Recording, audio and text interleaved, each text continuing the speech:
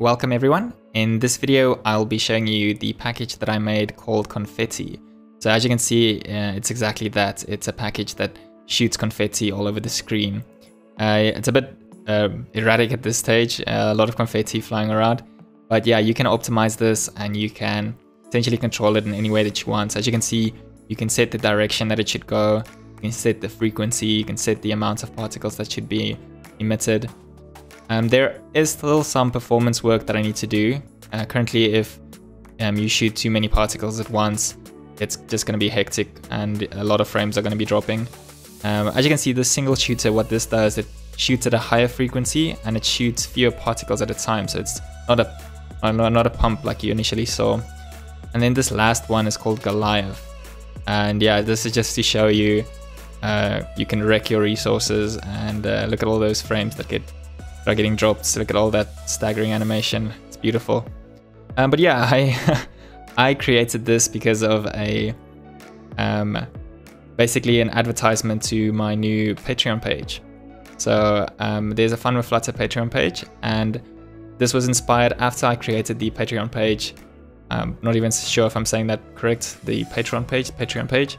After I created that, it came up with this cool little animation that said, "Congratulations, you created your Patreon page," and it was this a similar confetti particle emission that happened. And yeah, I was like, I think I'd like to recreate that. Okay, so I won't be taking too much of your time. I'm just going to give you a quick rundown of what the Patreon page is all about for the Fun with Flutter channel. And then after that, I'll run you through how you can use the package yourself. The package is on the pub store, so it's free to use and you can use it in your own apps if you so desire, if you're not scared of the performance issues it might cause. But either way, there are a couple of tiers. So if you feel like you just want to support the channel, if you enjoy my bad humor, then you can do the Poor Programmer, and you can essentially donate $1 to another fellow poor programmer. There's Coffee Giver, so you're giving me some fuel. You can expect, or you're giving me some fuel in the form of coffee. Expect some more videos. I'll be putting some exclusive content that's just available for the patrons. And then there are a couple of other ones, other tiers. The other one is recognition. So I'll give you a shout out. So essentially, you deserve a big warm-hearted thank you from me, and you can expect a shout out on the Fun with website and on the Fun with Flutter YouTube channel. So in my videos, you'll see your name fly by at some point in the video. Maybe make a custom app just for the patrons to say hello and thank you. And then the last one, this is one that I'm kind of excited about, or not kind of, really excited about. That is the groupie tier.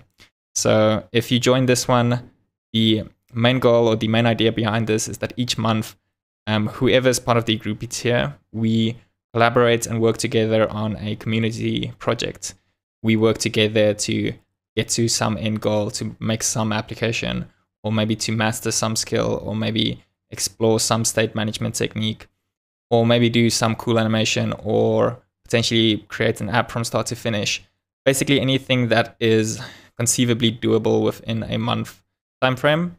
We go at the start of the month, create a poll, we vote and decide which one we're going to do. And then as a community, we start a Git project and we work together and create something and learn from each other.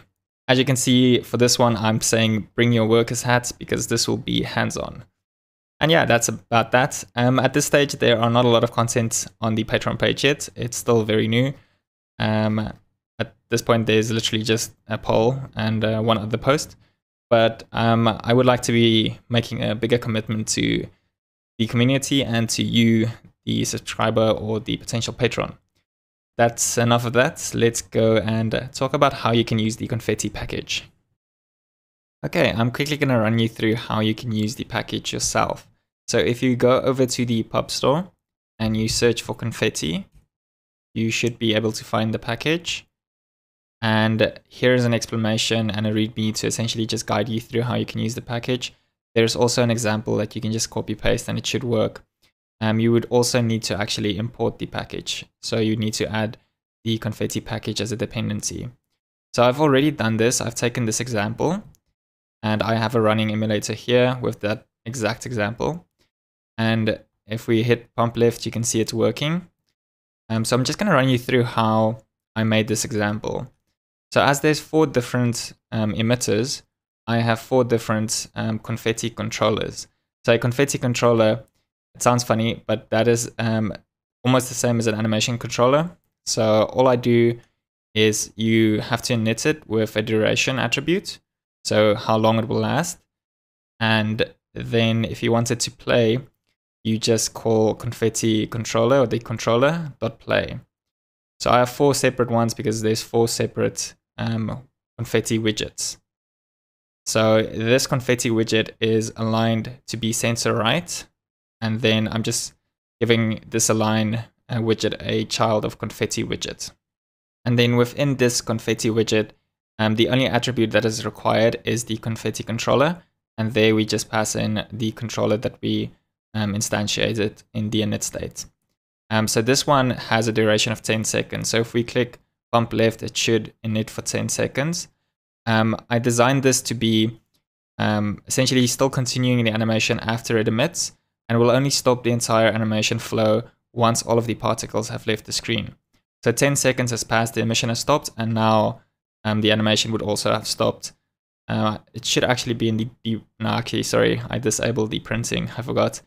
But yeah, the animation starts when the emission starts, but the animation only stops after all of the emitted particles have left the screen. And then there are other attributes you can set. So the blast direction is a radial value that says the direction that it should blast in. So if we give it a value of pi, that will be left, not left. So that will be a value of left, so 3.14 pi. If it's 0, it will be right. This goes right. And if it's pi divided by 2, it will go down. And if it's minus pi divided by 2, it will go up.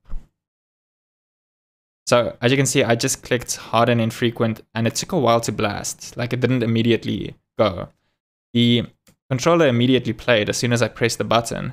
But as you can see, there's an emission frequency attribute. So this essentially says, what are the chances that it will emit on a given frame? So this one says there's a 1% chance that it would emit on any given frame. That might seem a bit low, but given that ideally there should be 60 frames a second, that is a chance of 1% 60 times a second. So each second you should see an emission. So the reason that you can set the emission frequency is that you can control something that it kind of looks like it shoots out every once in a while. It's not as stiff. Sometimes it shoots out a lot. As opposed to this single shooter, I'm sending out a single particle or a single confetti with a higher frequency rate. So if we go to this single shooter one, you can see that the emission frequency is higher, but the number of particles that are emitted is lower, as opposed to the pump left button that has a low emission frequency, but a higher number of particles. So as a dumb example, we can maybe make this one go a bit lower, but say it should pump out 30 and hit Control S.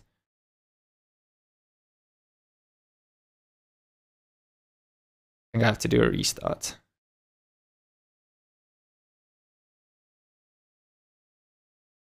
Now you can see it's shooting out more confettis, but it's shooting it out at a fewer frequency. It's not as often. So this is just a way you can customize it. So yeah, please note, if you shoot out too many at this current point in time, it will probably be a bit laggy. In a future video, or in the future, I guess, I would like to optimize this a bit more.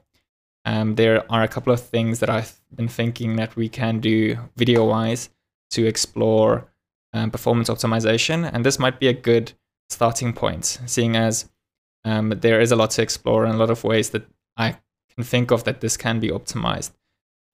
Maybe using isolates to run the processing on a separate thread. Ideally, maybe maybe we can just look at the inspection tools to see where the actual problem is, where the bottlenecks are occurring, and what methods we can maybe optimize to to decrease the computation time. Okay, but yeah, continuing that, actually jumping back, if that's something you want to see, let me know in the comments. I'll be ecstatic for that, because that's something I would want to explore. But yeah, the other attributes that we can set are the should loop. So currently it's not looping. So once the 10 seconds is done, it just stops. So we can actually set this to be true, hit Control S, and then it should loop after the 10 seconds is done.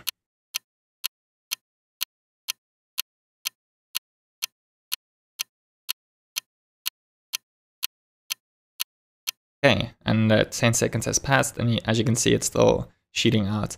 And you might have noticed that all I did is I changed this value and then hit Control S so that I hot reload, and then it changed it at runtime. So essentially, you can create a button to say whether it should loop or not, or if the looping should continue or not. So for example, we can change this on pressed to say it should play, and then should loop equals false to say it should stop playing if it is already true, as an example.